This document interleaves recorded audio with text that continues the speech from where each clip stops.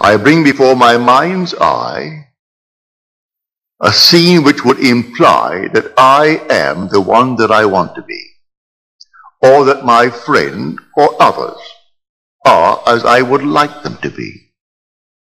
I try to confine it within the framework of the golden rule, that is, doing unto others what I would love them to do unto me, and not to go outside of that rule. It's such an easy thing to practice. Would I like the good that I ask of them? Yes. Like it for myself? All right, then ask it for them. Bring them before your mind's eye and dare to assume that what you are seeing in your mind's eye is true. Now there is a definite technique to it, a simple technique. If I can share with you what I do, and it works, I bring them into my mind's eye and I work myself up into an emotional state. It's like a peculiar rhythm. I breathe in and breathe out and breathe in and breathe out, and suddenly I reach a certain point, and then one deep inhalation as though I'm setting it up in a time exposure before my own mind. I set it up and all of a sudden I have a deep inhalation and every pore of my being explodes. And then I do nothing beyond that.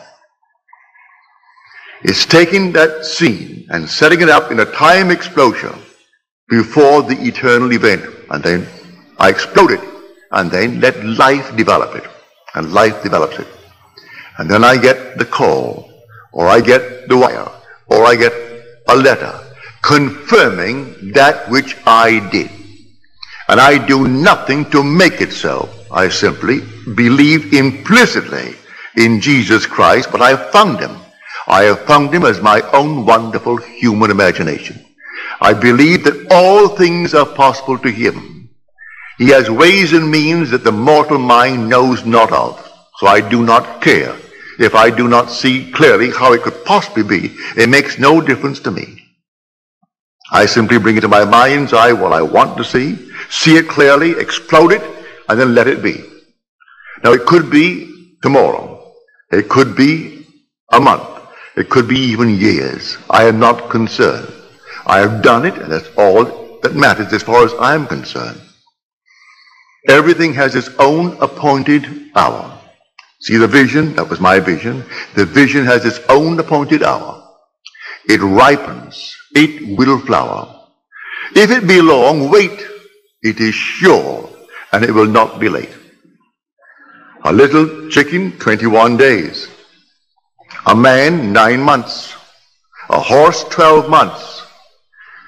A little lamb, 5 months. And there's a time interval between that impregnation and the actual embodiment of that state. And I do not know the time intervals. I only know that all I do it. And if that time interval is a day, well, it's a day. If it's going to be a month, let it be a month. I do not know the time intervals between my vision of you being the one that you want to be and you becoming that which I have assumed that you are. I do not know the time interval. But there are time intervals between the impregnation and the birth of that impregnation. But I tell you, it works. So I do not need to ask anyone or turn to anyone. Not that I am not saying to you, turn to me. If you have confidence that I can use a law that you are not yet aware of or feel that you cannot quite master it, I invite you to turn to me. Cost you nothing. I charge not one nickel for it. To me, it's a simple technique, a simple process. And I look upon it just as this. If this hand is itching now, and the back of the hand is itching, this hand is easier for me to use to scratch it and relieve the itch than to take this and try to reach it with my fingers. I can't get back and reach it, but I can get it with this. It's the same body. So I call upon myself. If you cannot yourself, I would say, alleviate the itch may be for money, the itch may be for recognition, the itch may be for something, well then ask the one in whom you have confidence. If you have confidence in the speaker, all right, ask me. I tell you, I don't charge. I do not charge 1 penny, neither do I accept any money. I don't. You simply, if you feel like it, you ask me. And I will, to the best of my ability, simply feel within myself that things are as you desire them to be, providing it comes within the code of my, what I call my ethical code. That it is not at the expense of another aspect of my being. Don't ask me to hurt anyone in this world, because I could not. I will not ask anyone to be hurt. But if you want recognition in this world, you want money in this world, you want comfort in this world, I see nothing wrong in that, because these things I would want for myself. So I put them within the frame of the golden rule and ask for them. It's a simple, simple technique. So let us discuss how things are brought into being. Well, how are they brought into being? By your own wonderful imaginal acts. That's how they're brought into being. Because your imagination is God. Your imagining, that is God in action. Do you know what you would love for yourself and for your loved ones in this world? Assume that you have it. And that assumption, though at the moment, is denied by your senses, denied by reason, if you persist in it, because you believe in Him, it will harden into fact. And no power in the world can stop it. It can't stop it. But I can tell you the interval of time between your assumption and its hardening into fact. But I promise you from experience, it will harden into fact. But do it in love. May I tell you? Whenever you are in doubt, do the loving thing, and you've done the right thing. If ever in doubt, ask a very simple question. Would I like it done to me? If you can answer in the affirmative, then do it. And you cannot go wrong if you use that as your guide. Now, before we go into the silence, let me once more try to explain this simple, simple technique.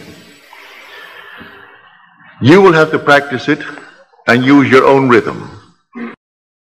Welcome to How to Manifest Anything YouTube channel. If you enjoyed this video, like, share, and subscribe. You don't have to be in church to do it. You can be sitting here tonight. You can be at home listening to nice music. You can be simply relaxing with a drink. It doesn't matter what you're doing and where you are, but want to do it. Get into a lovely, quiet, relaxed frame. No so-called holy attitude. Forget that. You're holy when you're in love. God is love. So you would love it for someone else. That is all that you need. That mood. Wouldn't it be wonderful if she actually had it? If he had it? If they had it? Also, you know exactly what you want now. And then you imagine you are seeing them. You can see them in your mind's eye and see them vividly. And then breathe yourself into a rhythm. They're telling you that they have it. And you're getting yourself worked up emotionally because they're telling you that they have exactly what you know they would want in this world. And then you reach a certain point and you explode. Something actually goes out of you. It's power. You work yourself up into a certain emotional state and then suddenly you explode. And you feel everything go out. And you cannot repeat it. There's no desire to repeat it. It was an actual psychic, sexual act. But there's no physical act. There is no evidence of any physical act. But it's the same thrill that you would were it a physical act. Work yourself right up into that state and then let it go. And do not raise one finger to make it so, any more than you would after impregnation. What can you do after pregnancy is taking place? Nothing. Leave it alone and let it take place in its own good time. Now let us go into the silence.